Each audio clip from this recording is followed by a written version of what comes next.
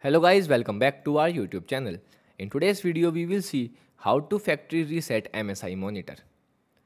So without wasting your time, let's get started. So to factory reset the MSI monitor, you can firstly open the MSI monitor settings by simple pressing the M button. You will see under the monitor.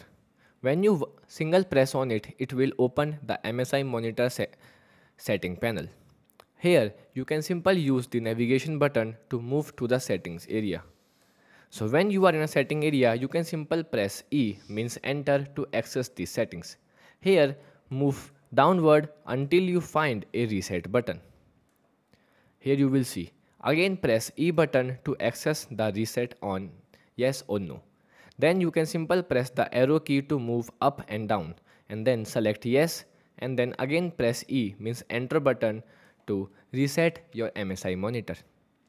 So it will give you a single beep. It means that the MSI monitor is successfully resetted. And that's it. You are now easily see how we can reset MSI monitor. So if you found this video helpful, don't forget to like, share and subscribe for more tech tips and tutorial. Goodbye.